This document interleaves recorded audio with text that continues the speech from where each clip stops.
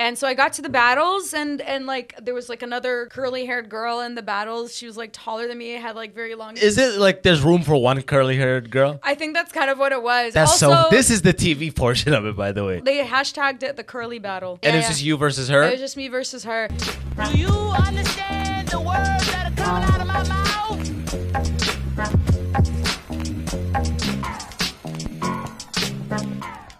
Welcome back to another episode of the Immigrant Section. It's your boy Abbas Wahab saying thank you for tuning in. I'll be honest, we just started this podcast and first 3 minutes weren't even recording audio. So this is weird for the guests because they're like, we're just going to redo it. But here we are. Listen, with me in the studio today for the first time, even though we just did this 3 minutes ago. Singer, songwriter, actress, Malayka. Hello, everybody. I'm so happy to be here. Abbas, thank you for having me. It is an honor. Should we just redo the banter exactly as we did I was going to say, like, it? we can just retell the jokes. Nobody will know the difference. Like, it'll sound natural. Magic sounds natural the second time when you try to redo it, right? Magic. But yeah, no, we were saying how Malayka, this is probably the most butchered name ever.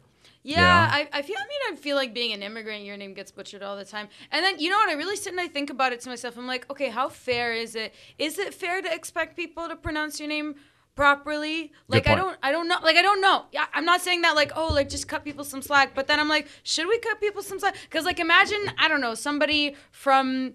Please excuse me, but like somebody from like because I don't know how people Kazakhstan or like the Congo or like Nigeria where they have or South Africa where they have the clicks and their name is like it's when it's written it's an exclamation mark. Yeah, and it's like, is it fair of them to expect us to pronounce it perfectly the first time? You know what I mean? It's the same thing. I get it, but still, like, think about it. Megan is much closer to Malayka than. You know what I mean? Like, you know what I mean? Oh my God, that was so horrible, actually. Why did I say that? No, I mean, you were making a good point, but whatever. It's all good. Like, I've been getting my name butchered all my life. What's the worst one you've gotten? I remember when I first moved. Were you born in... You're Egyptian, right? I'm Egyptian, yes. So were you born there? I was born in the States, and then we moved to Egypt like right away because I don't know. We'll get to the papers. I mean, I don't think it was actually one of those. Oh, it was one of those. Listen, you're like the 10th person. I'm like the 10th person. This is a go-to playbook. We come pregnant, we have the child here. We have the baby, and we go back. We fly to Egypt again. Every Lebanese person I know did that for Canada, and then they go back. They grow up either in Saudi in a complex, or Lebanon. Yes. And then they come back like 18 with all of their culture, and then they're like, and then they get OSAP, and they get OSAP right away. Exactly. Right? Fuck, that's so funny. Sorry, am I allowed to swear in this? No, 100%. I encourage it. That's why I usually open things up with fuck, swear, fuck. Fuck, swear.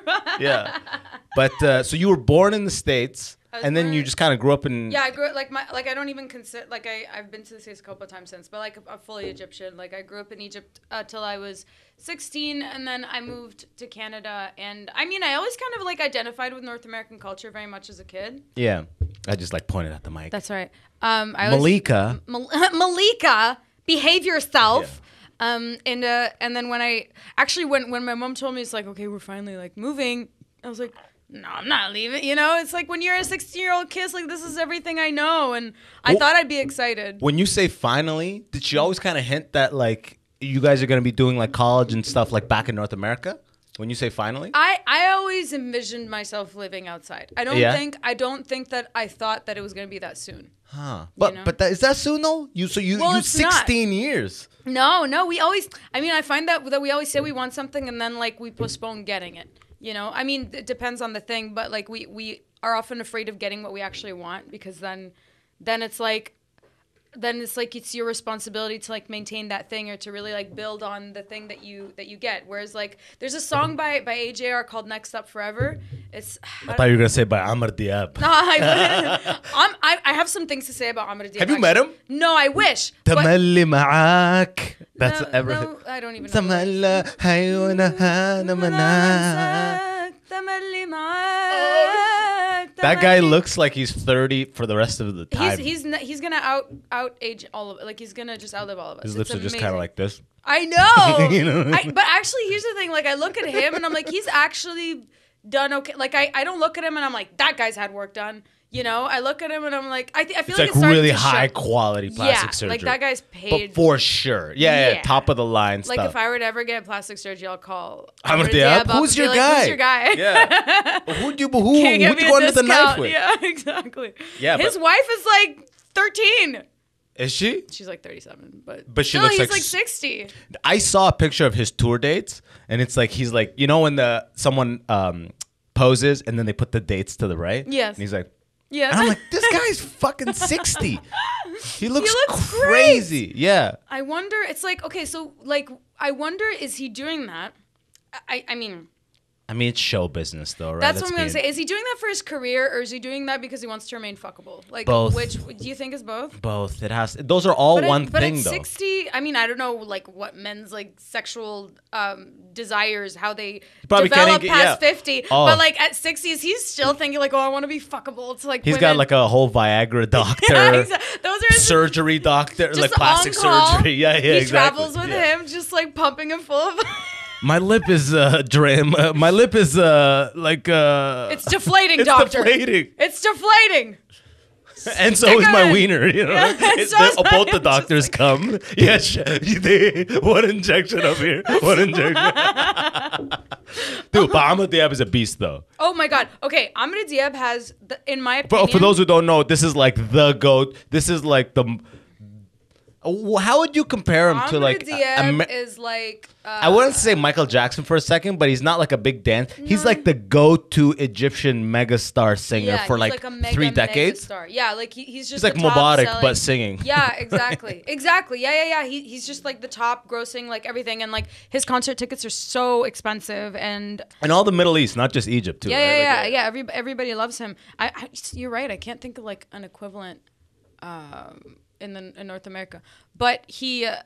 I think that he arguably has the. It's like a John Mayer, like an old John Mayer, John right? Mayer. He doesn't really Yeah, play yeah, the yeah. guitar, but he's that level. Like But he's there's a a lot of superstar. guitar in his songs. Like you would think from listening to his songs that he plays guitar, but he doesn't. He doesn't. No, No. he just gets plastic surgery. No, but Yeah. he just gets blood. That's his God bless instrument. Yeah. If you're watching Amr Diab, I love you. Listen, if you want to, just pick one thing and do it very, very well. I know, He does right. plastic surgery very well. I think he has the best melodies in any Middle Eastern star or musician that I've ever heard. Like the melodies in his songs, like.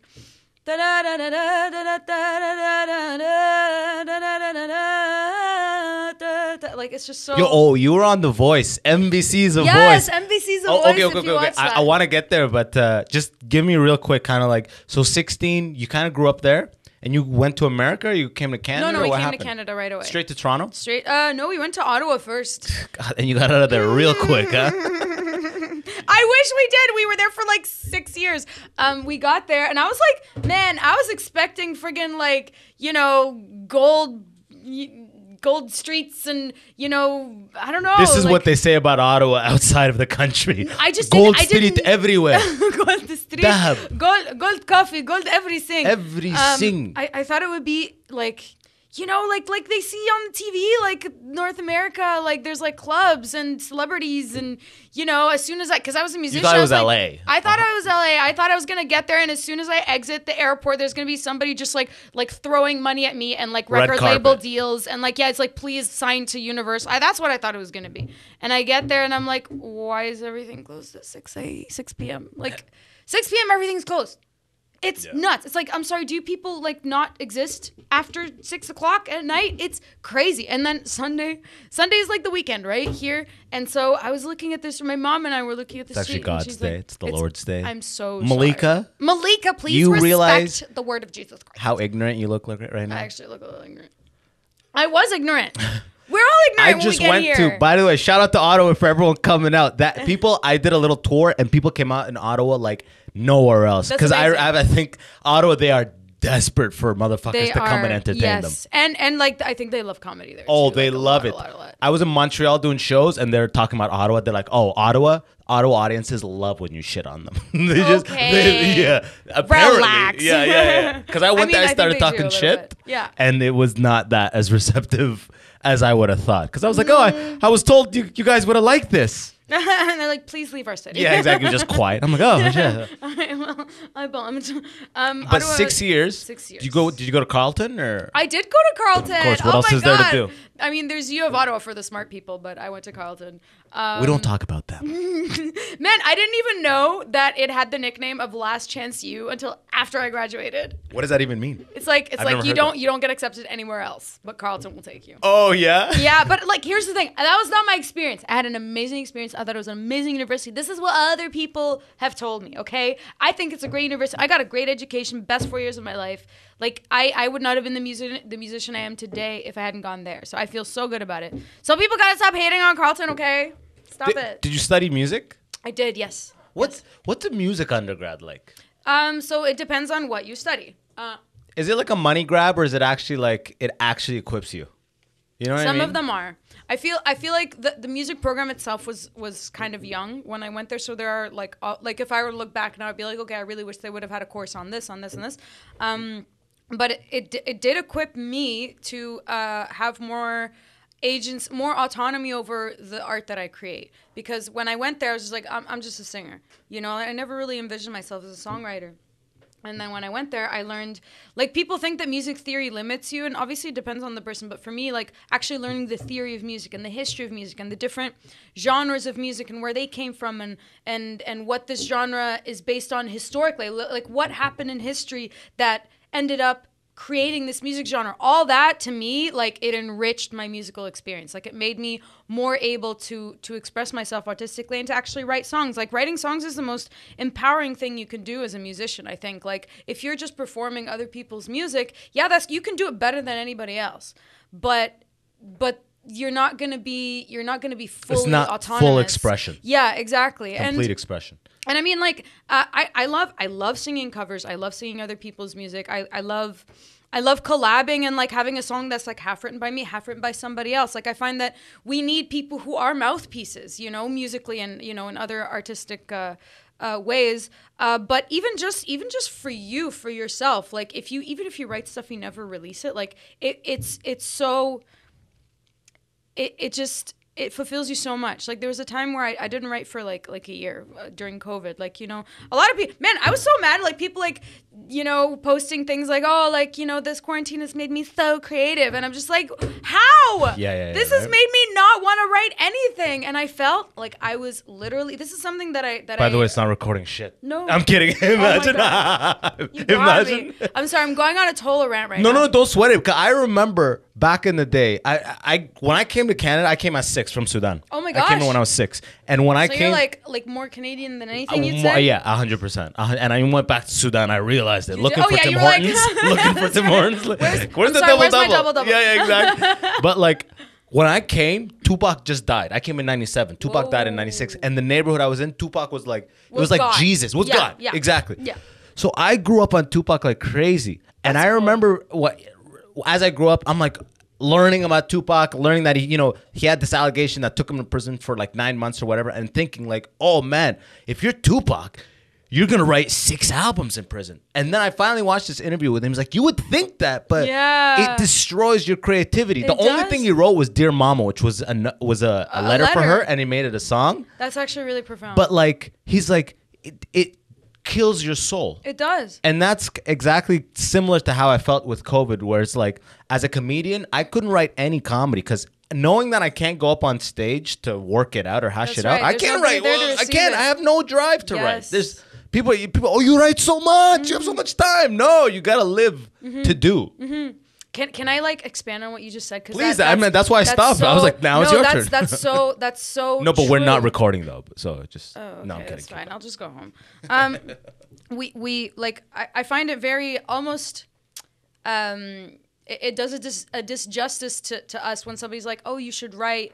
Like, oh, like I write just I only need to like look inward to write, and I only need to whatever. But in order for you to want to create, there has to be somebody there to receive the creation, you know. Like, they talk about the muse, you know, like, oh, the muse comes to you, and we all like, we put this muse on a pedestal, right? We talk about the muse, you know, and then the muse needs us too. You know what I mean? I Because feel like you had a class in Carleton called The Muse. No, we didn't. I didn't. I would hear the songwriting teacher talk about the muse and like da da da, and then he was talking about it like it's freaking some angel that like comes to you, and it's like, yeah, exactly, and it's like, the actually muse, think Jibreel. about it, Jibreel, yeah, they talk about it like it's Jibreel, but even Jibreel. Actually, I shouldn't go there. I'm not gonna go there. But like, I'm not gonna go there. But I'll talk about the muse. I'll talk about the muse. The muse needs you as much as you need it, because without you, the muse's idea will never come to fruition.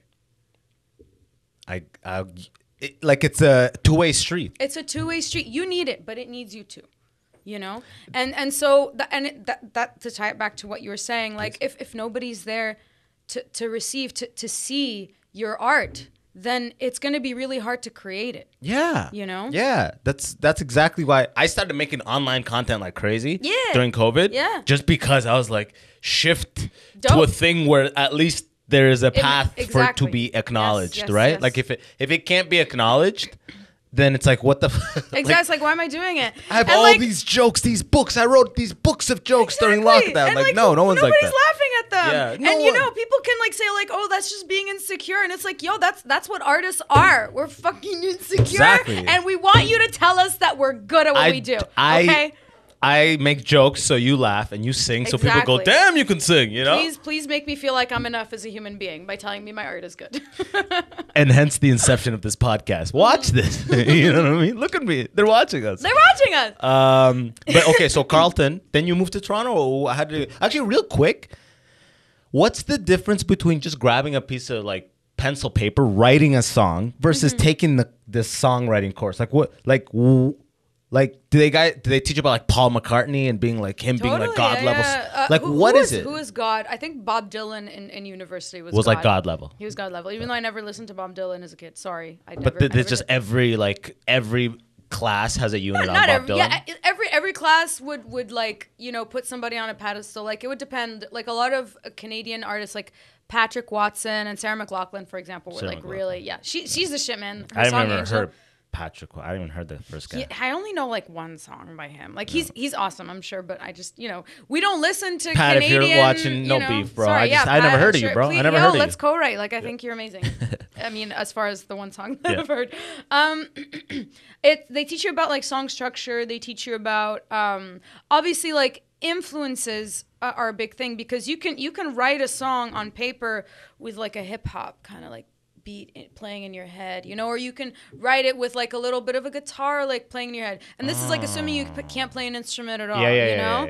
Or you can write a song that's like just verse, chorus, verse, chorus, verse, chorus, verse, chorus. Or you can write a song that has a verse and then a pre-chorus and then a chorus and then a bridge. And what's a pre-chorus? It's like okay, so do you know that song? Oh God, the Katy Perry song, "Do You Ever Feel Like a Plastic Bag?" Yeah. So that part, that's the verse. And then the pre-chorus is like the part that like ramps you up for the chorus. The part where it goes, "You just gotta ignite the light to let it shine." It's like, okay, it's coming. And then, baby, you're a firework. That's like the chorus. Like, all right, we've arrived, ladies and gentlemen. Oh, okay, okay.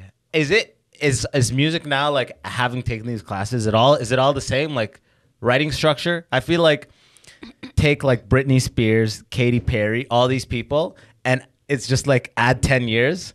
And it's the same kind of structure. I feel like I'm hearing the same song, like the same like Christina Aguilera song, then Britney Spears. You're saying like Gaga. Songs back then were the same as they are now just in terms of structure?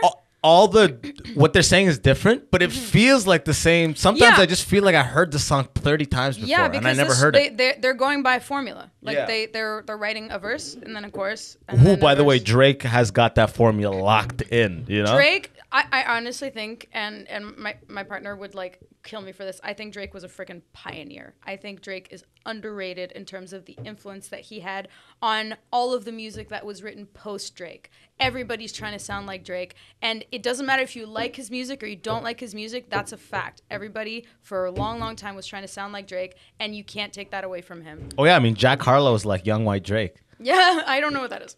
Jack Harlow's like, he's got 40 million monthly listens on Spotify. He's the new hot shit. Nail tech. I should listen to him. But I don't know any of the words. I feel like I would get like initially I'd be like, oh, that's annoying, but then I would listen to it, I'd be like, okay, I actually kind of dig It's this. Drake. It's Drake cadence, everything. Yeah.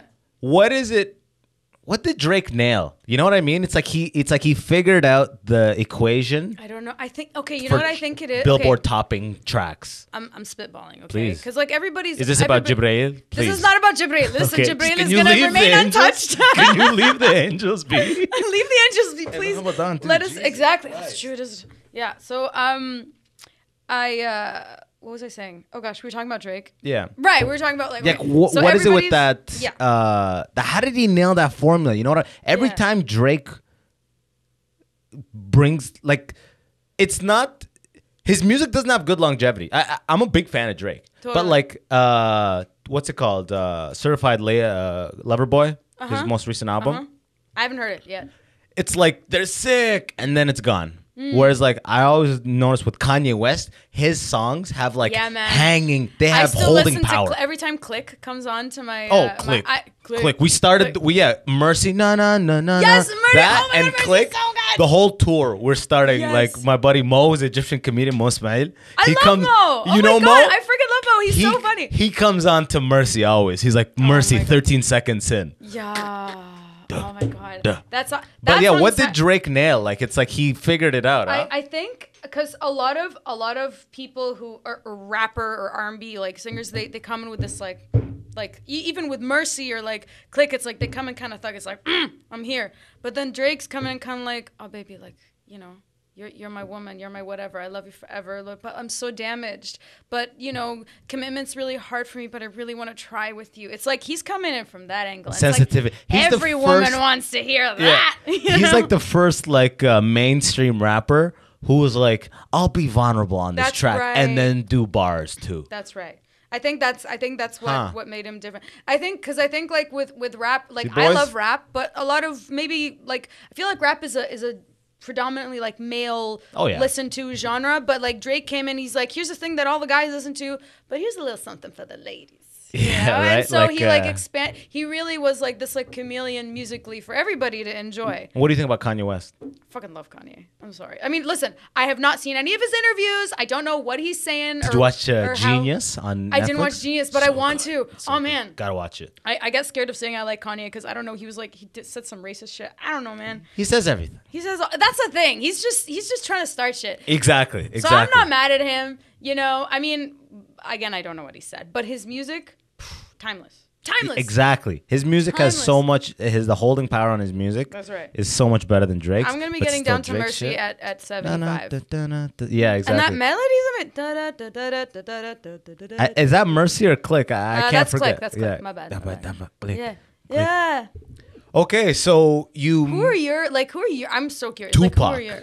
Tupac. Okay, when I okay. came, like, till this day, the funny thing is, I'm now older than Tupac when he died, That's and I'm crazy. still driving, listening to "Only God Can Judge Me," having everything memorized. Yeah. and just I always looked. You know, when you grow up with lyrics, they mean. That's the beautiful thing about music is like it's so subjective. Yeah. a line could mean anything to anybody. So it's like you attribute it to mean A, B, and C for yourself, and as you grow up, you always remember it meaning A, B, and C. And then I'm like, man, at one point I'm like, man, this guy literally is like younger than me. I'm still driving, being like, yo, Tupac. But it's like, this is a younger guy. He's a This kid, is a track at essentially. 23 Yeah, that I'm yeah, like, yeah. they got me trapped in this prison of seclusion. I'm like, yeah, Tupac, tell us. You know what I mean? I'm like older than the guy. But like grew up on Tupac like crazy. Super like heavy rap influence. Just how I grew up. It was like, Yeah. when you come, what's funny, when you come from Africa and you're Sudani or whatever other African, you kind of start fitting the mold of the African American. You have to. Yeah. Because everyone looks at you like as a black kid. You're not really an African kid anymore. Yeah. So it's like I get here and I'm like, oh, we listen to rap? Okay, we listen to rap. We do rap. I love rap. I love rap. Yeah, I love rap. And so I loved rap. So Yeah. it's like, and forever would listen to Tupac. And I was like, fuck Biggie. And then one, Fuck Big. Wait. 'Cause if I was you like, they couldn't had a like beef.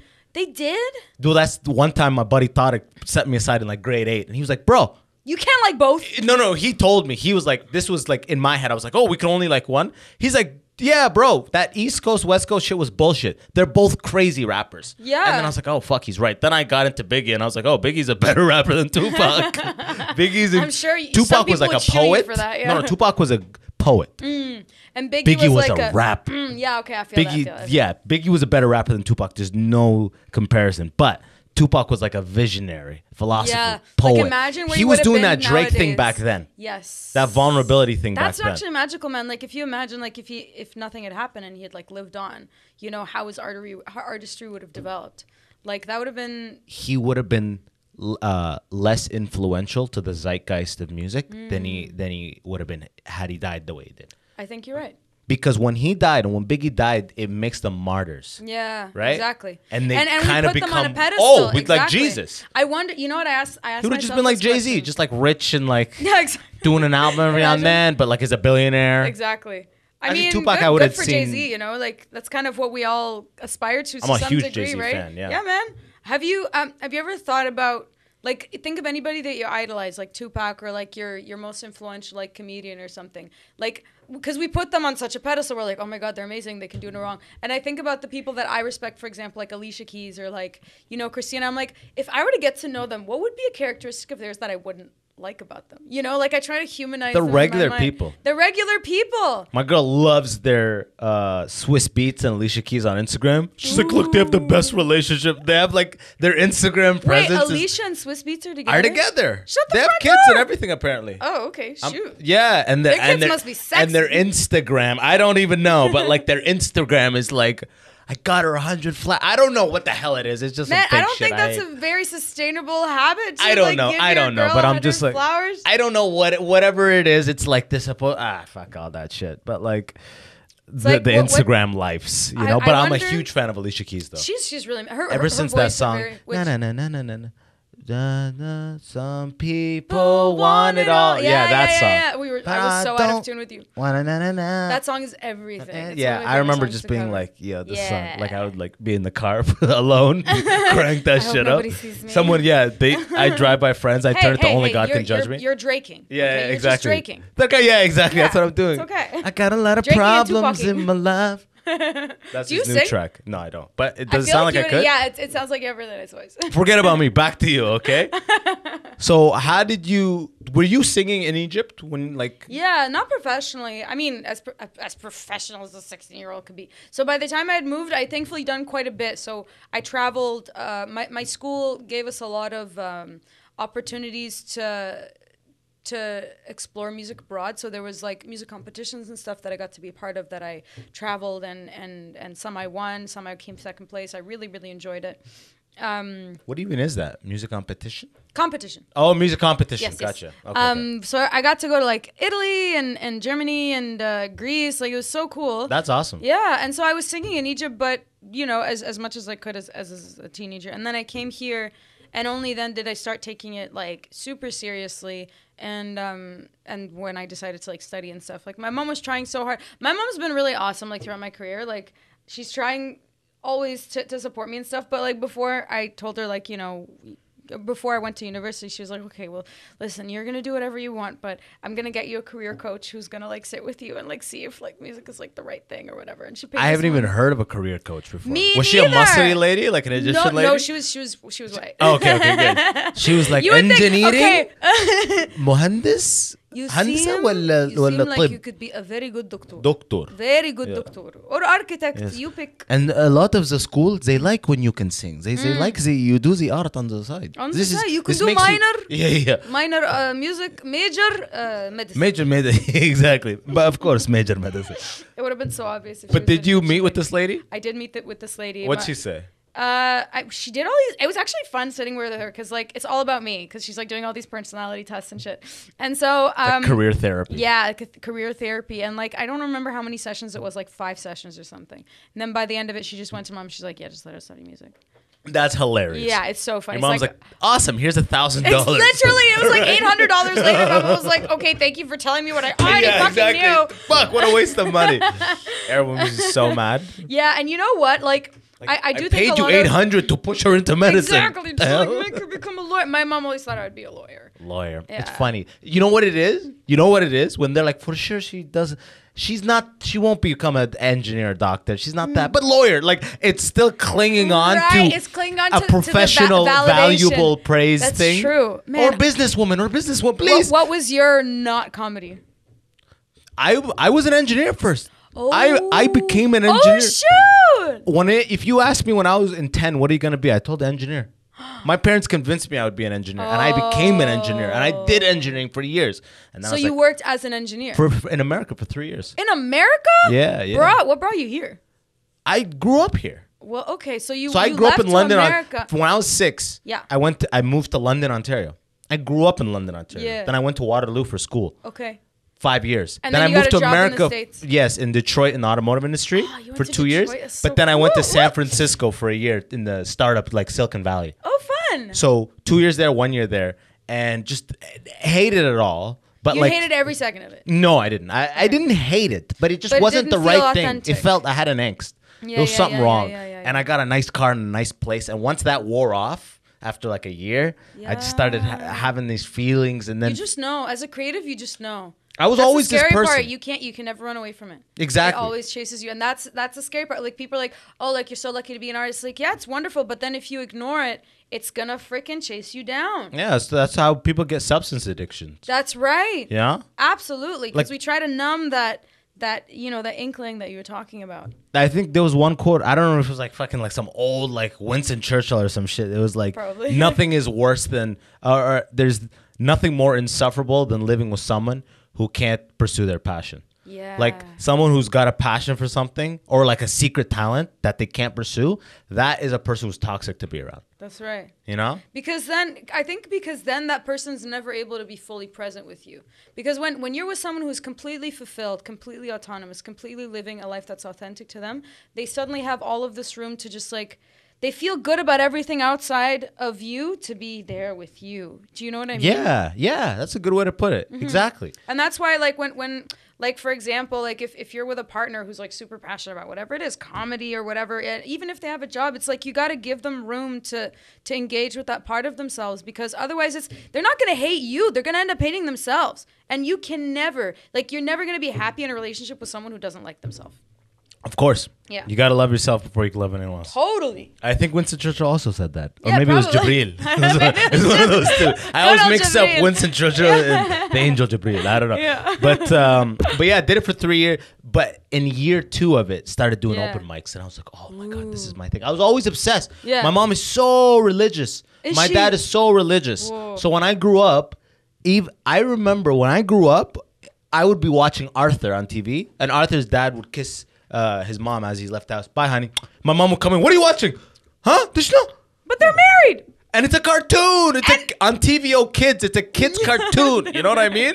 So like that was the Oh my level. God. So So yeah. I could always watch stand up because my mom's English wasn't that good at the time. Oh, so she it's didn't just a know guy with they a were being microphone. offended, yeah. It's just a guy with a microphone. They just don't want to see kissing, sex, affection, any of that stuff. Violence is okay. It's funny how violence your is. parents were hired by MBC2. Yeah. There you go. There you go. To filter your life. There you go. And so I always got away with stand up. I was always the class clown, all that shit, blah, blah, blah, blah, blah.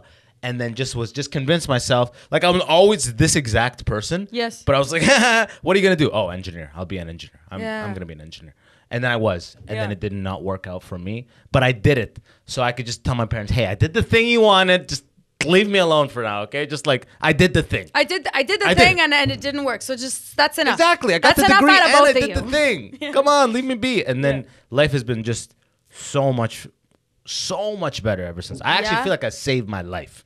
I know exactly what you mean. I know. Can I tell you a similar story? Please. Because actually, we're out of time. No, I'm just Oh, kidding. oh my No, keep gosh, going. has it And we're not already been? recording. Oh, Yeah, oh God! okay. Everything's going to shit. Jibril! Okay. I feel like you're gonna listen back to this audio and it's just gonna be like distortion all the time because I talk so loud. No, I kept your gain low. Oh, okay, because, that's good. Because That's you were good. like, so happy to be here. I'm like, I'm going to keep her gain low. Let's so much not happy to be here. deafen our Okay, audience. all right. I'm going to drop that to 3.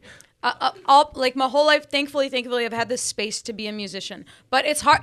Like Ari Shaffir. You know Ari Shaffir. Oh, I'm a huge fan. Yeah. So Ari Shaffir was talking about comedy. I think this applies to music too. He was saying like it's just like imagine like just 10, 20 years of just like constantly freaking swimming and you're getting nothing. like no reward for your work until one day it just clicks, you know? And he's like, the people who make it are the people who stick with it. The people who make it are the people who outlast the other people. Exactly. You know? Exactly. And so for a while, you know, like after The Voice especially, I felt extreme burnout. Okay, so The Voice. The Voice. Yeah, okay, let's talk about that and then I'll get to the thing like afterwards. So The Voice, the way it happened was I don't know, it was so random, man. Like I got a message from somebody who said like, hey, so like The Voice Middle East. I'm from like, The Voice. It's well, like, she are wasn't you? actually. She said, hey, like they're taking auditions. Here's the number of the guy. I In Cairo. in Lebanon. Okay. And she's like, you know, like I don't have any, like she doesn't have any connection with them or anything. She just said like, you know, one of their whatever reps messaged me and asked me if I know anybody in Canada who would like to audition. And so, you know, I sent them a little like phone recording audition. And then I get a phone call at like 7 a.m. from this woman speaking Arabic, an Arabic I don't understand. Because I had never, even though I lived in Egypt for the first 16 years of my life, I'd never been exposed to Lebanese Arabic, Syrian Arabic, like none of that. And so she's like talking in Arabic, blah, blah, blah, blah. And I'm like, I'm sorry, can you speak to me in English? And she's like, yes, I am, I forget her name, from The Voice. We want to, whatever, schedule, we want you to come to Lebanon for an in-person audition. I was like, what? Like, I never Isn't imagined that so I would get funny, to by the way, where the other day I was talking to a pharmacist and Yeah. my brother's pharmacist, I was picking up medicine for him. And she's like, oh, you're Kareem's brother. I'm like, yeah, salam alaikum. Oh, alhamdulillah. And then she started going so hard at quick Arabic. Like, she's like, oh, he knows Arabic. And then I was like, oh, fuck. Go back. Translate I all know of Arabic, that. but go back. Yeah. I don't know it that well. Like, fuck. Like, you got too comfortable. It's true. They I mean, they assume. I think they assume that because if you speak Arabic, it's like oh, you can speak I'm all of the Arabic. Habibi, okay. I'm like, oh, okay, go back to English, please. I speak Arabic like 6 years out of my life, lady. Not the rest of it. And so, you know, they asked me to like come to Lebanon, and at that point in my life, like I was working as a music teacher, and you know, I was just kind of doing my music thing, but like not large scale at all. Like I was just kind of doing my thing, and they told me like you want to come to Lebanon, and I had to like. Because most of their, you know, the people that they're auditioning are from the Middle East. So to them, it's like they just take like whatever, $200 plane. But I was like, okay, so I have to decide if I'm going to like quit my job and like spend like almost $2,000 on a ticket to just go for literally 2 days and then come back, you know, because that's the audition. And so I was like, you know what, fuck it. Like I'm not going to get this. I mean, I might get another opportunity, but I'm not going to depend on that. I was like, whatever, this is in front of me right now. And so I quit my job. I bought the ticket. I went there. I landed at night. The next day I woke up, I did my audition, and then I went to sleep. And then the day after that, I flew back. Like it was bam, bam, bam. Wow. And yeah, and I just waited. I waited for 2 weeks to hear back to see if they wanted, because the blind audition is like, they've already filtered most of the applicants at that point. Yeah. And so I went for just like in a small little room, you know, with, you know, some of the producers and stuff. How was the vibe in that room? They were all super nice, you know, like... Did it feel corporate, though? It did feel obviously, like, it's a huge show. So much money's being thrown at that show. So, Yeah. like, they have to be efficient. They have to be... they have to make sure that everything is, like, just so. Yeah. And so, you know, I sang to them, and then I went home, and I just waited. Man, it's so I scary. just picture singing to someone with a clipboard, just like, okay. Yeah. You're like, ah! They're like, It is kind of... You're doing a little monkey dance. Okay, You're yeah. singing your soul out, Good. and they're just like... Arm went out when she sang hard. Good. Good. She did pre-chorus. Good. She did vibrato, she vibrator. MashaAllah, vibrato, MashaAllah. rahib. Yeah. And So you're just waiting. I'm just Just waiting. like, yeah. please don't have that being a That's wasted right. plane ticket. Exactly.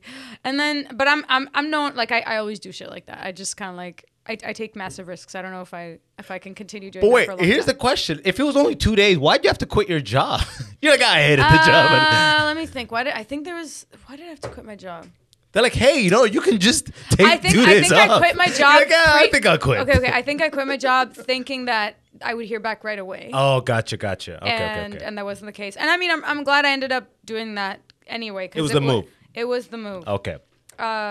But they called me back 2 weeks later. They're like, we want you to come in for a blind audition. And I was like, well, I don't have another $2,000 to spend on a ticket. And they're like, it's all right. We got everything from here. Oh, and hell yeah. You're like, yeah, oh, man. thank God. That was pretty nice. To not having to spend a cent for 3 months. That was pretty amazing. So what happened? So I got there. I did the blind audition. It was freaking magical. Samira Saeed was my coach. She's an absolute gem of a human being. Like, you know how they say don't meet your heroes? If you're a hero, Samira Saeed, meet her. She's amazing. Samira Saeed. She's she Lebanese did the or what? يوم ورا يوم حبيب أنا كنت بحلم بيك بعينيك. No? Baby, I used to dream about you. Yeah, it was like the biggest hit in like the, anyway. So yeah. Well, shout out to her. She's Was it amazing. Samira? Samira Saeed. Man, one day I'm gonna meet her again. It's gonna be amazing. Love it. She was so sweet to me. And so I got to the battles and like there was like another curly haired girl in the battles. She was like taller than me, had like very long hair. Is it like there's room for one curly haired girl? I think that's kind of what it was. That's also, so. This is the TV portion of it, by the way. This is the. There's probably like one like dark girl. Yeah. There's one curly haired That's girl. right. They called they hashtagged it the curly battle. Yeah. Yeah, And yeah, it's just you versus her. It was just me versus her. And you said she was taller. Does height? Isn't that an advantage with No, singing? but like, you know, she like I was entering in as this like little 5'3" person, and so I did like I look back on the thing and like I sang my heart out, I did everything, but a part of me did feel a little bit intimidated because she was Lebanese too, and so it was there. and it was there. So that's her in home game. Exactly. Yeah. So and she brought out like all her friends to cheer for of her course. in the audience, and so yeah, like a little bit was a little bit psyched out. And so I just went home, and that was really hard on me to go home. But everything, like just the entire experience was incredible because up until then, like, I mean, I don't know if you ever experienced this as an immigrant. I mean, you came here pretty young, so maybe not. But I was like, I came here and I was like, new home, new me. I'm not Egyptian. I'm Canadian. People would ask me where I'm from. I'd say Ottawa, you know? Yeah. And then they go, well, where are you from? Exactly. Yeah. But yeah, Malayka, look at me in there. Malayka, okay. Wait. Yeah. That does not sound like a last name Smith situation. Yeah, exactly. I've never heard someone from Ottawa speak so much about Jibreel. Like, what the, she keeps talking about this angel. This is Jebril you keep talking about. But then when I went there, I was surrounded by all of these like Egyptians, Tunisians, Syrians, like Algerians, Lebanese people who were like young, adults who were very passionate, open-minded, talented, and funny, and like I just wanted to be around them. It was an amazing vibe. Yeah, and they made me feel like family, and I think that was the biggest takeaway for me. And so I was like, man, I'm one of these people. You know, I'm Arab, I'm Middle Eastern, I identify with, these are the people that I was waiting to meet my whole life in love Egypt. that, yeah. And so I'm like, yeah, man, I'm fucking Egyptian. I'm Middle Eastern. I'm an immigrant. I'm Canadian too, and I don't have to pick. I'm both. You know, and I'm proud of the parts of me that I got from my Arabness, from my Middle Easternness, that I'm able to that are making me a better Canadian today. You know, because I consider myself a very giving, generous person, and I get that from home. You know, from home number one. You know? Yeah, like just the custom, like it's customary to be giving, to be hospitable. To be hospitable. That's yes. on a different level, yes. you know? And like there's a lot of things even like that I got from being like growing up Muslim, for example. Like I used to think that like, okay, like yes, I have Muslim heritage, but it doesn't define me. Like, it's really hard to kind of create that separation in your head because like you don't think about, oh, I'm Muslim when you grow up in the Middle East. It's like you just are. Everybody is. It's default, yeah. You default. Yeah. But then when you're here, it's like, okay, what does that mean to me? And then I think about things like, man, like there's a lot of things that I got from my Muslim heritage that have made me a good person, that have made me the person that I am today. I'm so proud of that, And it's like it doesn't matter what you do with it after. It's a part of you. It's a part of you, when you grow up, and it's important to like pay respect to where you came from, not in a way where it controls you, but in a way where you just, what parts of you that you respect, that you appreciate came from there, I love that. I spent 20 years trying to be as Canadian as possible. Yeah. Just trying to be like, I used to tell people like, well, if I had to speak Arabic with my mom or someone, or if I had to take a call, I would make sure none of my Canadian white friends were around. I did not want to speak Arabic in front of them. Yeah. I had it in my head. When you're young and you come here and you try to survive, you're like, okay, I'm black. Okay, I listen to Tupac. okay, yeah, that's what I am. Oh, I just want to fit in. I'm not this. I'm not that. You know what I mean? Like, I'm just trying to be in this thing that I was like, if I'm just as much as them, then I'm not different. Then you're trying to make it so it's like me in Sudan. Like, I'm trying to make it so it's like I just stick in with these guys, and it's like I won't be different. It's like I don't want to stick out. I don't want to be. And then I was like, fuck all this stuff. Let me just follow my passion. Try to like follow this dream. And then when I got into comedy fully and like everything I do, that is what I am. I realized that's what I am. You know what I mean? And that is most of my comedy surrounded that. It's like I lead with that now. Yeah. It's like this is who I am. That's this is right. what I've been running from.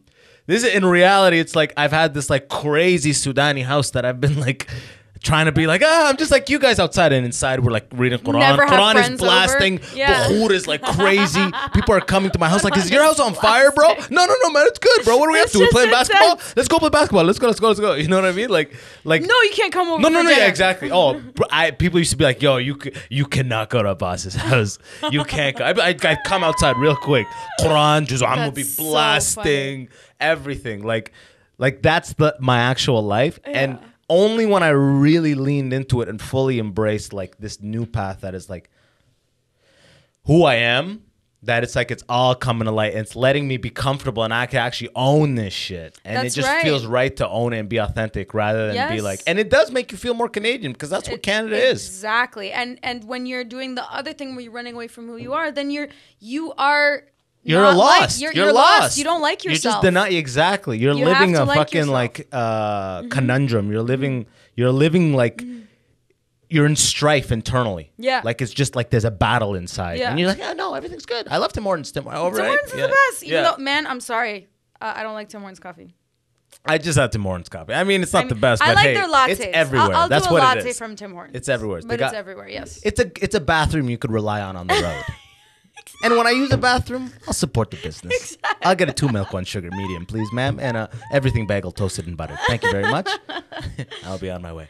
As soon as they introduced oat milk into their milk menu, I'm so pro Tim Hortons now. Oh yeah? Yes, absolutely. I hate oat milk. I love what Fuck it's oat so milk. it's I so hate oat like milk. creamy and like nutty Get and out of here. amazing. No, It's better than I real want milk. I just want regular milk. Oh, come on, man. Forget about We're not that. even supposed to be drinking milk as I know, adults. I know. Okay? Oh, my God. So actually, This takes me biologically, you're back. making a mistake. I had a guy, Daniel Budum. I still remember, Romanian. He was this engineer. This was the problem. When I went to Detroit, I worked in an office. Yeah. I'm 23, newly graduated, and I get a job as a program manager, which is way over what I should get a job, but I got hooked and up. everybody's like in their 30s. Everyone's in their average age 45. They're That's all men. nuts. They're all fathers. And the conversation for 2 years was how to finish a basement.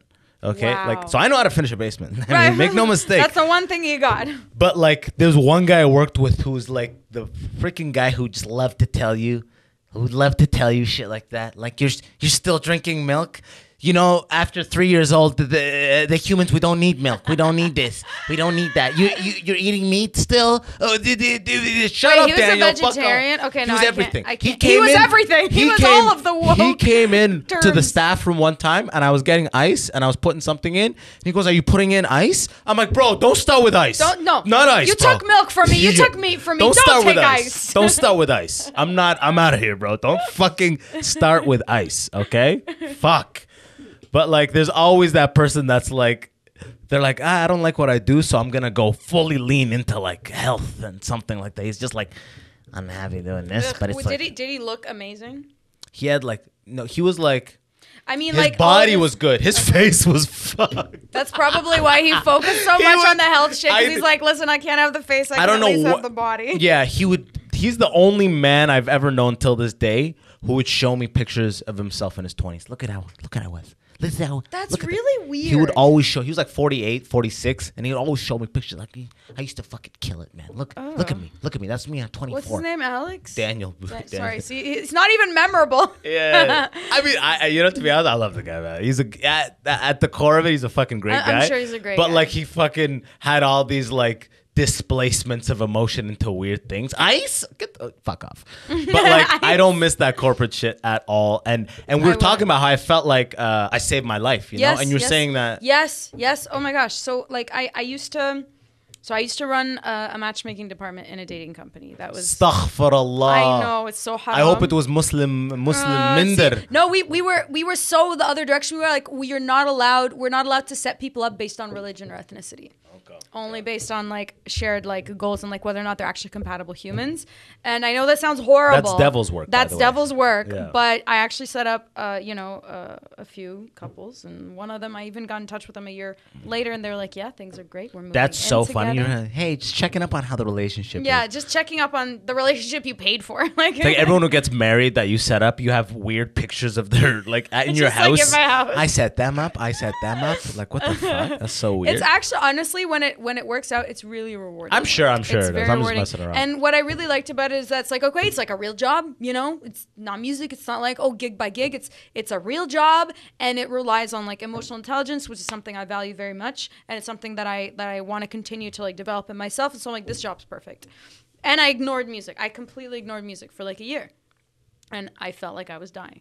Not because there was anything wrong with the job. Like the job itself, it's a great job. It has nothing to do with the job. Exactly. Just like engineering is a great job. These are, I always say that. These were fine career. Yeah. These were great people who a lot of them were like, I met people that were, how I am with comedy, they loved what they were doing. They loved it. And I'm like, this office should only be filled with people like you. Exactly. It's just like when... It's like, with wood, they say you sand with the grain. And when you sand against the grain, it's like rough, it fucks it up. Exactly. When you're living your life against the grain, that's what it is. There's nothing wrong with the job. Sick. Exactly. I used to be sweating. I used to be in an environment that would make my anxiety, I would be a sweaty mess. Yeah. I would go into these meetings being like, oh my God, I'm going to shake hands. I'm going to shake hands. I'm going to shake hands. I'm going to shake hands. Do the corporate I thing. have I'm in over my head. This is not where I should be. And my body is telling me. Yeah. Your body's like, that's what anxiety and sweat is. Your body's alarmed. Like your environment is something you should not be ingesting. Exit this environment. That's right. But you can't. You've accepted. You're you've here. signed on the dotted line. Yeah. You get the salary. Now you must be here. You've been making this investment for too long. So how can you liquidate it now? That'd So be crazy. So what happened was this after Carlton, by the way, first job? Yeah, way after Carlton. I was in Toronto at this point, and it was mid-pandemic. So like I got a job as like I hosted dating events online for them, which was so fun. I still do that, by the way. It's a lot of fun. I feel like you got that personality. Thanks. Yeah. I really enjoy hosting events. You got and, that low gain personality. That low gain, that's right. Let's lower the mics for Malayka. Malayka. Yeah. And I still enjoy. I love hosting events. I find that so fun. And so she was like, "Would you like to take over the matchmaking department?" And it went really, really well for a while, But then it got to a point where I was just very aware of how little with the authentic part of myself I was engaging, and I just had to be honest, with her. And I said, I think it's time that you find somebody to replace me. And literally, like, as soon as I handed things over to the new person, who's doing amazing now, by the way, she's awesome. Yeah, I have only good things to say about the company and about the people that work there. As soon as I handed things over, and I started doing my own thing, I started streaming on Twitch, which is now like a big part of my life. I love it. I wasn't making any more money than I had made with the company, but I just felt so right. Much better. Yeah, so much better. Yeah. And I wake up and I'm like, it's the first day of the rest of my life. Like, I'm so excited. I feel okay. And I still have days where I wake up and I'm like, what the fuck am I doing? Oh my God. Because there's no roadmap. There's no playbook. There's no roadmap. Yeah. That's right.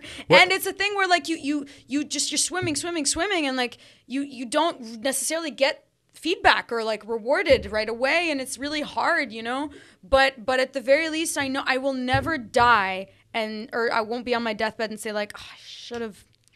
The biggest thing I fear in my whole life is regret. Same. That's the biggest thing I fear. Yeah. Regret and like being alone. Yeah. I don't like being alone. Can you tell? You're like regret and the dark. Definitely the dark. I have a lot of nightlights at the house. The boogeyman is real as fuck. He lives under my bed. He's real as Jabril, baby. That's a fact. He's real as Jabril. That's real as Jabril, baby. That's a fact. We're taking questions. We're on the call now. So what do you do on Twitch? You stream on Twitch? I stream, yeah. So you know you the sing on platform, Twitch? right? I know Twitch, yeah. Yeah, so I know whenever I say Twitch, people are like, wait, like, so you game? And I'm like, nah. I stream music, and it has like And people can donate, right? they can donate, they can subscribe for certain perks on the channel. They can like cheer like digital this can just digital currency, but not crypto. Like Yeah. like Twitch itself has like its like own tokens that you can like. You can like exchange for real money. That's right. I love it. You just see your mom being like, كيف ملك؟ الحمد لله يعني she's twitching في streaming في Twitch الحمد لله والله ما شاء الله ما شاء الله عليه. Streaming very many viewers بتغني في التويتش My poor mother, man. She's handled so much shit on my behalf. My mom is like, you would think like, you know, I'm Egyptian, but my mom would be like that. No, she's like, my mom's living her best life, by the way. Like, she just got married. Like, I'm so happy for her. But my mom's always supported me being me. I love it. Yeah, and like in a she's world, pretty liberal, like Muslim. She's super liberal. Like, you know, I wouldn't even say liberal. She's just down to earth, man. Like she knows what it really takes to be happy in life. It's not abide by every single tradition that you grew up with because that's the only thing that we know. Like it's she's not like that. She's like, what is gonna make you happy? Okay, you don't know, sit and fucking figure it out. Okay, you figured it out, then go do it. And don't come complain to me that you're not happy because you know what you need to do to be happy. So go fucking do it. I love that. My mom's the first one. By the book. Like I've never seen it. Like the other day I come home, she's like, drink Zamzam water. Please drink. Like drink this Zamzam. And I'm like, come on, mom, I'm not thirsty. She's like, drink. And I start drinking it. She goes, باليمين, drink with your right hand. What are you doing? بيشرب معاك if you drink بالشمال. Yeah. It's like, what about left-handed people, man? I told her, I'm like, I do a bit now. I'm like, the left arm written off by this, or as Islam calls it, the devil's dick. Okay, what if you've lost an arm? I know. Then it's fine. It's just so funny. I often wonder about Zamzam water. It's like, is it really from Zamzam? Like all these like friggin', they sell it in every fucking corner store. I make a joke about how it's just a Nestle bottle with a label that looks like it's printed on HP inkjet. It probably is. We're being lied to, man. It just tastes like water with a pinch of topsoil in there. You're like, it's earthy. Those are the blessings. I never liked those are the blessings. I think. No, that's just dirt. That's just dirt. That's just fucking fertilizer. But so funny. But I mean, you know, it's your mom. I love my mom. And she's coming around.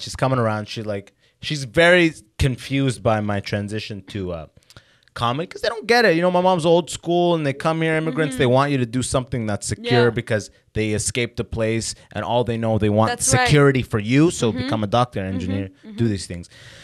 But my whole thing is like, I did it. I did it. I didn't like it. And you're so confused. Like, we don't understand. You can just... Like, they're all like, why don't you just get an engineering job and do the thing at night? And I'm like, you only have so much life force. And you only have so much hours in a day. And so much energy. Like, I used to do that for a solid year. I would go to the office every day and go to the open mics every night. Like, you must have been so exhausted. So tired. It's not even like the hours thing. It's just the life force. You realize that you only have, even if you're at a job 8 hours that you don't care about the job, but you got to do the job. Yeah, it takes something out of you. And doing that job, it drains life force. And then you're bringing less to the thing you really like. And I get it, you got to make money, blah, blah, blah. But it's like, I can't do both, you know? I just can't do both. Yeah. And you're like, you know, the money, I'm not making any less money. I'm making significantly less money. That's okay, though. But it's like, life is so much better. And like, I can't even explain it to people. Because I have so many friends that are like fobs too. And we're all like immigrants. I cannot, no matter how much I talk about passion and fulfillment and all this stuff, there's no way I'll ever convince someone to take an 80% pay cut.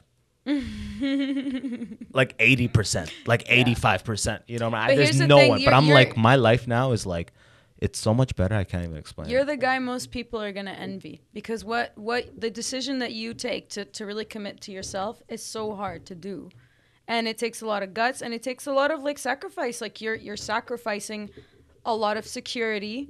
You know, at the very least in the beginning when you're you know, building your brand and all that stuff. And it's like a lot of people wish they had the balls to do that, you know? It's so hard. Yeah, definitely. And I get those messages all the time. And I left and on my YouTube channel, I did a video a couple years back during COVID called Why I Left Engineering. And now is the one thing on my channel that constantly gets like a that's the one video that I constantly see resonating comments and people like DM That's a me very on Instagram. attractive title too. And it wasn't even that. It was just like, I just kind of want to share it because a lot of people ask and just share the whole story. Yeah. It was like 10, 12 minutes, but like I still get DMs and comments and all the time like, bravo, and like, wow, that inspired me and this and that. And young engineers all the time who are in their first year where I was and where I didn't see these videos, a lot of these first year civil engineer Iraqis who are like, they were the same thing as me. You will become engineer. And then they are. And now they did the degree. It's a hard degree. We did it. And now we're in the job and we're just like, fuck, 35 more years of this and then retirement? That's my life on this earth. That's what I have to look forward to. It's interesting too because like maybe 50 years ago we didn't used to think like this. We now, like, our generation feels more entitled to fulfillment and to happiness than generations before us, you know? And that's the biggest thing that my parents did by coming to this country. That's why I feel so blessed. And that's why I really feel like I cannot just do engineering because that's right. I'm not being true to myself. So because you would have had a life back, in Sudan. Sudan. You would have had a life. It's like if it's just about having a life, it's like we might as well not immigrate.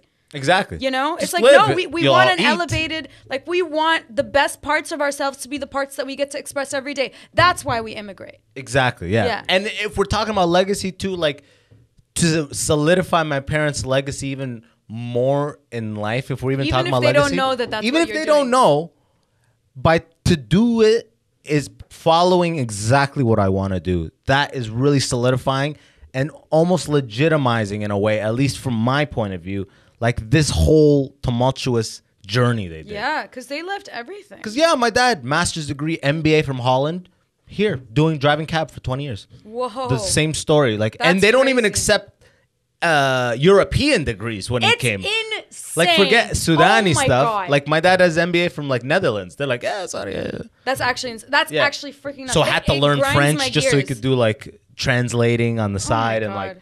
It's like what a waste of talent. Like what a waste of pure skill. Like your dad is so amazing at what he does, and Canada's just like, oh, just because this isn't done right here, we're not going to use his amazing skills to up our economy and to up our industry. Like that's so shitty. Yeah, you're a 45-year-old African with an accent. I mean, I don't know what's being done to somehow like Canadianize people's like degrees and official, documents or whatever. But we need to get a move on that because it's such a waste of absolute like skill and talent. Because my mom had the same thing happen to her. America's way better for that. Yeah. When I worked in America, I would be in Tennessee. Tennessee has so many immigrants that come there who are engineers with me in this company. Like, I worked in Detroit in the sales engineering office, but the company, the manufacturing plant was outside Nashville, Tennessee. Yeah. So when I would go there, there's 300 employees. There'd be Saudis who have their degrees like from like Jeddah and shit like that. And they got a master's from whatever. And they're here and they're doing the work and they're following up with suppliers, but they can still write emails just as well as anybody. Exactly. And they have an accent, but they're doing the job. Yeah. And I'm like, the fact that you're here, it blows my mind because in Canada you would never get hired. You would never join the team. Yeah. Because Canada loves to let people Canadian in. Enough. And look at us, Canadian Canada. Experience. But then they're like, they don't really want to utilize people. No, man. They'll never hire you. Yeah. They'll never hire. You got to change your name. You got to change your name just so you get the interview with the resume. Like, I didn't even realize till much later that the reason I was at Waterloo, you got to do co-op program. And I remember I applied to 700 jobs in my first year and didn't get one interview. Oh, my God. 700. And it was like, I realize now after being in the job market how HR does it, everything. It's like just the name on your resume writes you off for so much stuff. That's right. They're like, because you say Abbas Wahab. That's my name, Abbas Wahab. It's too Muslim. It's too Arab. We don't like it. We don't like it. Yeah, they're looking for Johnny Chin. Yeah. Dave Smith. Dave Lee. Yeah. You know what I mean? Jesse Singh. But you know what I think is really awesome? Shout out to Jesse It's because comedians are including stories like that in their comedy, and artists are like visual artists are including stories like that in their art. That I think that it's going to become there's going to be a shift. I think because when it was happening to our parents, it's like what? Wait, I'm sorry, what? Like they were almost like surprised by this, but now everybody knows that this is how it goes, and we don't like it. And that's why I remember. Man, I remember something that makes me like emotional. Yeah. Is like when I was like 21, I just remember like my whole life it was like comedy.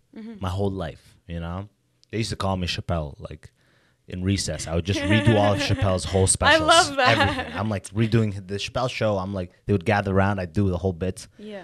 But I remember when I was 20, everything I think is comedy. Everything is comedy. I remember just being like, man, I should start writing this stuff down. And then having the thought, for what? And then just shutting that thought down right away. Like being like, what? For what? You're an engineer, right? Why would you write down these funny ideas? What are you going to do with these funny ideas? And then now I look back, I'm like, man, that was like my mind trying to like be like. Suppress you. Yeah, exactly. I'm like, wow, dude. And then like 4 years later, I'm like, did the thing and I was like, okay, this is not for me. And then just I took the right direction, man. I really did. And it's like, I don't want to be like, oh, I was all this and that. Because luckily, I also got laid off. That was the best part. Because when I got laid off, I was like, okay. I got laid off, and I have this expensive lease, and I'm renting a bedroom in a 4-bedroom house in San Francisco for $1,600 a month. Oh my God, a bedroom. In a 4-bedroom house. San Francisco is more expensive than Manhattan. And I'm just like, I got laid up. I'm like, oh, fuck, I need to find another job. And I started applying quick. And then I'm already doing comedy for a year right now. But then I was like, wait a minute. This is like God putting this fucking thing in my lap. Like, go back to Canada and just become a comic, dude. Forget about the visa living here. Your job free. It's done. The hardest part was quitting the job. You were never going to quit. I was never going to walk away from all that money to do open mics. The universe just like sent it to you. Yeah, like, here's the thing out. you couldn't do yourself. So I was like, the rest is up to you. Exactly. Fuck it. I'm going back home. And next time I come back into America, I'm going to come back as an entertainer. Yeah. Not as an engineer. Yeah, man. Love that. That's a 7 nice years note ago. to. Yeah, I really like that. And hopefully I'm planning on being in New York this time next year. Like to live? Live. Oh, cool. Yeah. Salma's there. Salma's there. She linked me up with her immigration lawyer. Nice. Yeah. Yo, dude, Yeah. I want to be in New York soon. I don't have. I'll plans, link you but up with I'm her thinking immigration about lawyer. it. Yeah, I mean, yeah, that would be wild, man.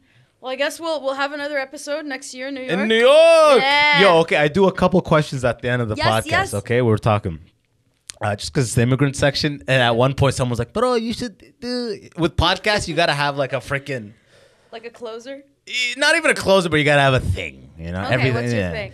So I was like, okay, let me start doing these 3 questions. Okay. Immigrant section. What am I gonna ask? Okay, number 1, I'm gonna ask, did you get beat growing up? I got like wrist slaps. I did not get beat. I skipped the beating. Did you have thankfully. cousins around you getting it way worse? Thankfully, that was not a part of our family culture, but I do know a few people, like lots of people, who did experience that. So Do you have brothers? I'm very lucky. I have one brother. Oh yeah. Did Okay. he get his ass beat? I got beat by my brother, not by my parents. Man, my brother beat me up so much. It was so bad. Because here's the thing. He was a very like quiet guy, and I was a very like annoying, loud person. Yeah, and so if he was annoyed with me, he wouldn't express, can you just fucking go away? And even if he did, I wouldn't go away, and so he just beat me. We have a good relationship now, but we were not friends as kids. That's so funny. That's just the sibling dysfunction. That's like that We were crosses very the borders dysfunctional of siblings. race and I feel everything. so bad, man, because I would be able to like get away with things, you know, Of because course. I would just say things, and then you know You're a he girl. can't. That's right. Yeah. But not only that, because I can't beat him up, but then he would beat me up, and then he would get in trouble. But it was the only power he had because I was just this like annoying little brat. Shut up. Yeah. So that's the long answer to your question. I feel so bad. I feel round about that sometimes. When I It's think all about good it. now, though. Yeah, it's all good. We're good friends now, thankfully. Okay. What's some shit you've seen in Egypt that only Egyptians do? Like, what's something like you only see it in Egypt, or you only Egyptians do this? I don't know what the word for this is, but the kind of like trying to bullshit your way out of everything. I'll give you an example. I was standing in line at some government something in Egypt, and then this woman, she's like kind of standing outside the line, but she just kind of keeps inching closer as people keep leaving the line. And then it's finally my turn, and she steps in front of me. I'm like, lady, it's not your turn. She's like, no, I've been here the whole time. And I'm like, no, you haven't. You were standing outside of line, then you came into line. She's like, well, I was in the line before, but then I had to leave to get something, and now I'm back. And I'm like, you can't just fucking like save your place in the line. And she was really believing in her own Bullshit. It was crazy. That's an Egyptian thing, hands down. Yeah. Yeah, just believing your own bullshit. I'm sure I do it sometimes too, and I don't even notice. But like, yeah, believing your own bullshit is like Egyptian, copyrighted, stamped, branded. Yeah, That's so fucking funny. You're like, they're Egyptian as fuck. That's right. I was in London. I was over there. I was right there. Uh, That's a good question. the final one. What in Egypt? Who's like the butt of the jokes? And I've had a lot of Egyptians The butt on. of the jokes. Yeah, and I get. Usually it's like the farmers are the butt of the joke, or the. I heard Sudanese or the too. Sudanese and the Saudis? No, not Saudis. Saidis. Said? Said is like Are they it's a section of Egypt. It's The like southern. it's like farmlands and like there's like the They're more Omda violent? and they're like the men and then the women are like working in the fields. I'm sure it's like advanced since now, but like historically they've always been the butt of the jokes, as if they're somehow less intelligent than the city people or something. Well, what would they say? Like, what would be like? This guy said. Okay, so you know how usually they'll be like, oh, like something walks into a bar. Yeah. It's usually like our jokes would always start. A Saidi walks into a bar. Saidi walks into Yeah. a bar. And they're like, what? Do you know any Saidi jokes? I used to know so many, but Yeah. I forgot them all because That's that so- shit's mean, man. Yeah. It's like, a Saidi walks into a bar and it says open. Yeah. And he walks away because he said he think it say closed because he can't read. We're better than them. It's like Jesus. Exactly. It's so bad, but I don't think that's like a big part of the narrative now anymore. I think people have become a little nicer. Okay, I love it. The whole world is actually going in that. I The like internet that. is making the I world really- yeah, a little I bit more appreciate accountable that. everywhere. That's know? right. Yeah. I think it's. With everything, there's like pluses and minuses, right? So like I think with this, like with the internet making everybody accountable, it's making everybody accountable. But then it's making there's everybody all of a sudden, accountable for things that they shouldn't be accountable for. I don't know. It's two things. They're making people less racist, but They're making at people the less same racist. time, we know way too much about Will Smith and Jada's marriage for I some know! reason. Did you see that Exactly. recently? Jada says she never even wanted to marry Will. You're like, what? Well, that's so taking out of context, and like I feel like we're looking for ways to take people down now. Almost there's like almost like we're looking for reasons to cancel people, which I think is the one like downside of things. But then at the same time, it's really important that people be aware that it's not okay to say certain things sometimes. What do you think about the slap? Before we wrap this up, what do you got to say about the slap? I went through a journey with the slap. Okay, I love So, it. like, Even though this happened like 2 weeks ago, even though- you're like, no, but emotionally, I this went through a is- freaking journey. I've toiled. So my immediate reaction was like, I've never been more attracted to Will Smith. Like, oh my God, look at him standing up for his woman. That was my like knee-jerk reaction. And then I like I thought about it, and like I talked to like my friends, I talked to my partner. I'm like, okay, actually, hang on. Like, this is Chris Rock was in like a super vulnerable position. Like he sees Will Smith approaching him, and he's like, here's someone I trust. I'll be okay. And then he fucking punches him, and that's not okay. I understand where Will Smith was coming from in terms of defending the honor of his woman, but that was not the way to do it. And I listened to like something Tom Segura said, and he said, it was an attack on comedy, like to some extent, and it's like people need to. If we're gonna be able to really make jokes and to really like just freely express ourselves as comics, everything needs to be, because jokes have to be about something, It's like, where's the line? If we're gonna be drawing lines, then the line's subjective. There's never a line. You know what I mean? Yeah. And so I think that. Could Chris Rock have been more sensitive? Probably, but did it warrant a punch in the face? Probably not. Okay, I like that. That's like what a I think. comprehensive. That's like a very well Yeah, thought because out. you got to think about all sides. It's Yeah. not like, oh, that asshole punched him, or oh, that asshole made a joke about his wife, like she's struggling through something. It's like it's not that binary. Everybody's going through their own experience, and having thought about everybody's experience, that's where I'm at. Yeah. Yeah. What do you think about it? Well, I just see one of my comedian idols up there getting slapped. Like after he was like, "This is the job. The job is to make fun. Like this is the Exactly. job." Like especially Ricky Gervais has set the tone of like roasting everyone. It's like, yo, this is I a don't think throwaway Ricky joke. Gervais would have gotten punched. He wouldn't have. Of course not, because he would have attacked everybody. Then it becomes this like. I just don't see Will Smith going up in it, because then what's Ricky would like press charges on Will Smith. Yeah. You know what I mean? And I mean, Chris there's Rock something could about- probably too, but he's But he probably wouldn't. not But he gonna. probably wouldn't. It's Exactly. like a black. There's just too much trust. But then at the between them. same time, it's also like, dude, you fucking slapped. He's like a black. It's black on black crime on TV at this time. And Will Smith laughed, looks at Jada. She's like, and then he's like, oh, he's getting slapped. Like, it's like, guy, what the fuck is going on with this? I also like me. I don't know how she feels about it, but I don't think maybe she was like happy with how he handled it either. Hell no. You know? That's embarrassing for her. Like, Yeah. keep your mouth. And he's just like, I just want to see. Now more than ever, I want to go see Chris Rock live. Yeah, man. And hoping Yo, he he's addresses gonna He'll sell address it. out. He did. He's sold out like everything. I wonder. If That's why people were like, "Is it staged?" I'm like, I was "It's just, not. I was It's just not about to say, staged." do you think it's staged? Imagine they were like, "So I'll come up, And it'll I'll be punch you in the televised fucking nationally, face. and I'm gonna slap you in the face, and I'm gonna walk away, That's right. and then your sales will increase." And Chris like, "Okay, you know what I mean?" Like That's a really fucked up way to no, go there's about it. no way you'd be like, Yeah, "You're gonna yeah, slap me, an adult male with children, Yeah. on TV." Yeah. No, that's not Yeah. gonna happen. Fuck that shit. But anyways. Anyway. I'm happy we ended Yo, on that. I really enjoyed this. This was so wonderful. Thank This you was so awesome. This much. flew by. Yeah, man. Has it Yo, already been please an hour? look- Yo, it's been an hour and a half. Yo, no, that's including the fuck up earlier. Right. Look into the camera. Tell the people where they can find you. Ooh, you guys can find me everywhere. You can find me everywhere as Malayka Music, Malayka Music, Instagram, TikTok, although I never post there. I just use it to consume content. Facebook, and Twitch. That is where I hang out most of the time. If you guys would like to actually hang out with me and like chat with me and watch me sing to you live and have me serenade you on your work days, that's kind of where I'm at all the time. So come find me on Twitch, and we've got a beautiful online community that we hang out with every week. So join in the fun.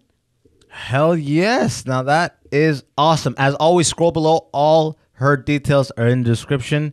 From my end, thank you for coming. Thank you for watching. Abbas. Thank you for coming out, Malayka. This was beautiful. Thanks so much. This was such a good conversation. Yeah. Support the show. Keep watching. Check out patreon.com/The Immigrant Section. And thank you for tuning in. Until next time, it's your boy Abbas Wahab and Malayka signing out. Bye. Peace. Woo!